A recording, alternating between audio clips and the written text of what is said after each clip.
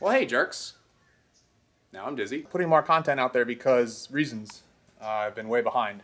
Anyway, make sure you subscribe to my other channel, Models and Movies. The link is going to be in the description. Please, please, please. I want to get 100 subscribers. Do it or do it. Anyway, today I'm going to do something cosmetic and dumb. I don't think I've ever seen anybody do this before. But the engine bay, which is looking okay. I mean, it looks okay. But I want it to look better than okay. So I'm going to do something kind of dumb. Come along with me, won't you? Yeah, I'm going to paint the heat shield. Just cause.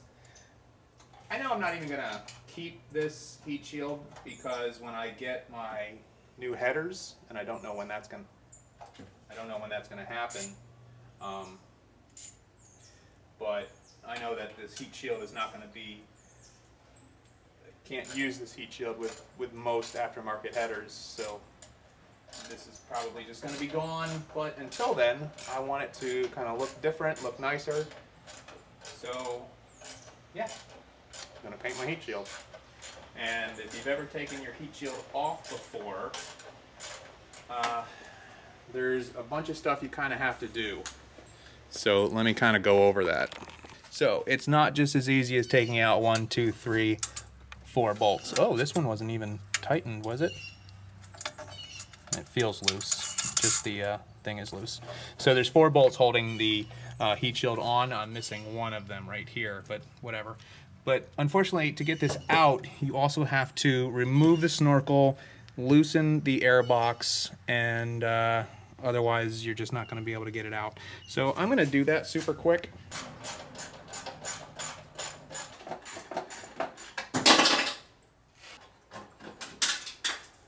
Crap. Yep. It doesn't come out. Absolutely helps to have the right tools.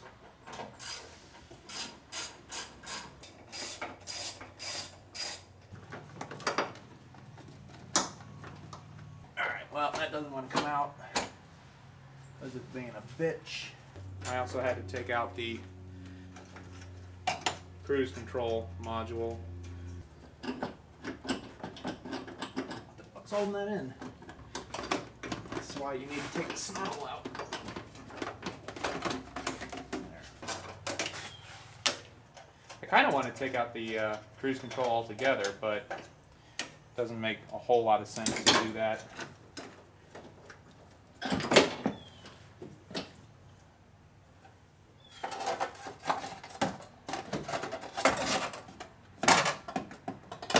Oh, don't tell me I need to take off my super cool.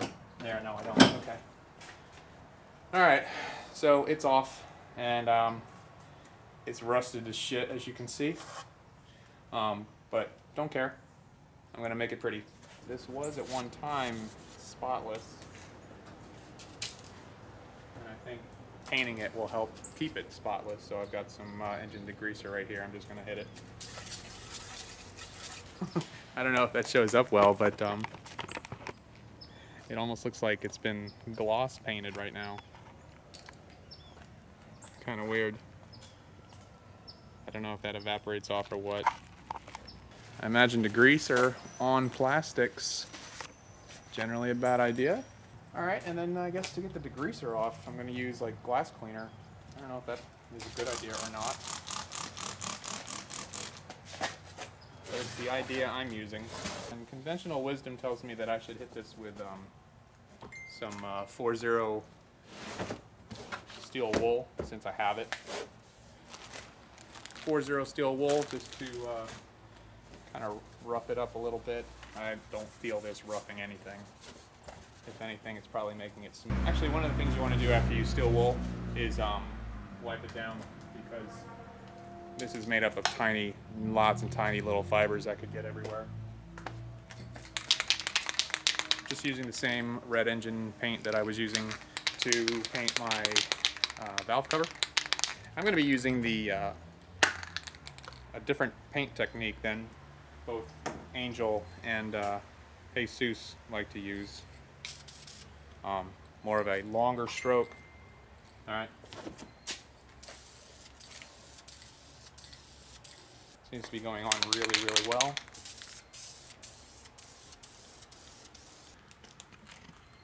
We'll come back in 10 minutes, put on another coat, see how it goes.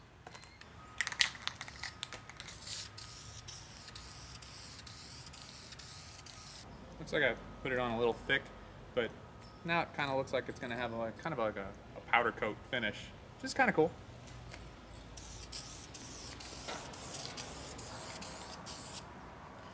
Alright, so I think that's going to do it. It's pretty good from almost every angle. So I'm just going to put this inside to dry. I don't know where I'm going to put it in, but I'll see you on the reinstall. Okay, so I want to be kind of done farting around with this. This is looking really good. I'm getting a lot of rust on my hands, which is not good. It's dry, but it's still kind of tacky, I guess, in a weird way. So I'm just going to drop this in and then button everything up, and we'll be done with this. Just drop this in.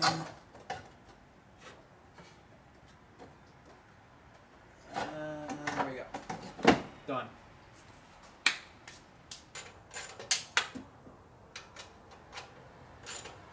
Put the air box back where it belongs. Yeah, air box back. Uh-oh, what's that? Ah, spacer. There we go. Snorkel, snorkel.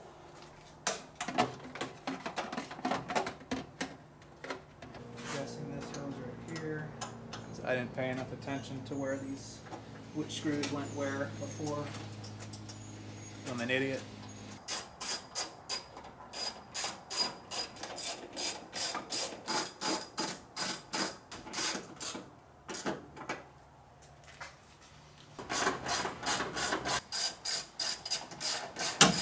Tighten the hose clamp around the snorkel here. Dunzo. So, this is the after. Not bad. Looks interesting. I kind of dig it. I'll need to shine up my valve cover now. I guess the next job is the intake manifold. See if I might do something with that. Not sure. But I gotta say, if that holds up, that looks pretty slick. So there you have it. Another stupid job done. That was pointless, but I mean, if I'm gonna make an engine bay look good, I might as well make an engine bay look good, right? I want to get a hose kit. Maybe get blue hoses all over the place, blue vacuum hoses and blue water hoses. Yeah, so there you go. Done with that project, and I'll see you jerks another time.